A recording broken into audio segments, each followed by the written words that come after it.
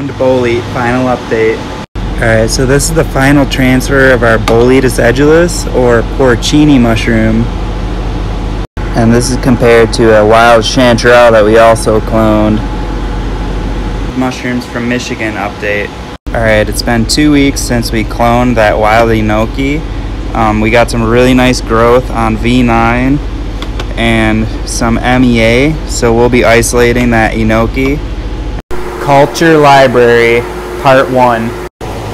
Alright guys, so I've got a bunch of different species of mushrooms here, and I just want to go through the different types of mycelium. This is a beach mushroom, Hypsozygus. Then we've got a pink oyster, Pleurotus dejamer. You can see how thick and rhizomorphic that mycelium is.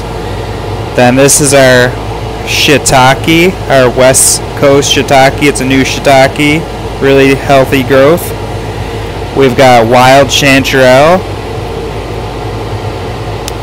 Boletus edulis, another wild clone. Commercial blue oyster. This one's really healthy. I like the rigorous growth. And then this is our chestnut mushroom, Foliota adiposa.